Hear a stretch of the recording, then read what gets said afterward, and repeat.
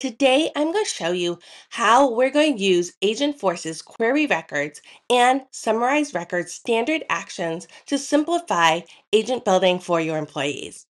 Now, at Mochi Cupcakes, our reps are spending way too much time trying to find information about cupcake orders and products while on the phone with the customer. They need quick access to information so that they can service their customers quickly and service more customers. So with Agentforce, we built an agent for reps to minimize their clicks and reduce manual searches.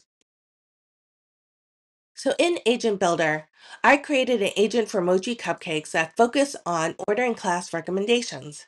And its job is to retrieve details on cupcake orders, flavors, and classes and provide recommendations.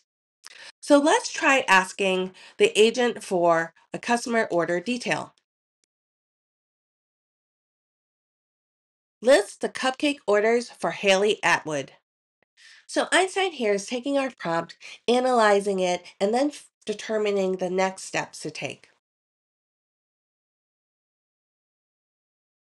And then it comes back with the response of the list of cupcake orders. So behind the scenes, the agent took the order class recommendations topic. It then invoked the flow to retrieve the contact ID using Haley Atwood's name. Then it used the query records standard action. And from there, it took the contact ID and found the list of cupcake orders associated with that contact ID.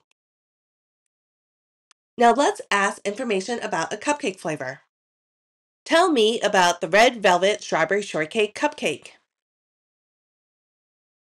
So again here, Einstein is analyzing our prompt, determining the next steps, and then coming back with a response.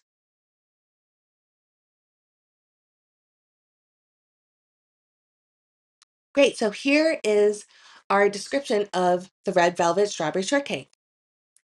So the agent selected, again, the order class recommendations topic, and it used the standard action query records. So it went to find the cupcake flavor named red velvet strawberry shortcake. And from there, it used the summarize record standard action to summarize the record. So we have a combination of two standard actions, query records and summarize record. And finally, let's get information about Haley's most recent cupcake order. Summarize Haley Atwood's most recent cupcake order. So once again, we have Einstein working its magic behind the scenes. And it came back with a tailored response with a summary of the cupcakes, the cost, and when it's requested by. So here again, we have the agent selecting the order class recommendations, and it's using the summarize records standard action. Now in this case, we summarized our prompt, and we did so using a prompt template. So let me show you that. So we're over in Prompt Builder, and this is a prompt template called Record Summary, and the input is the cupcake order ID. From there, we had a summary because we want to include the name, the order summary, the cost, and when it's desired by.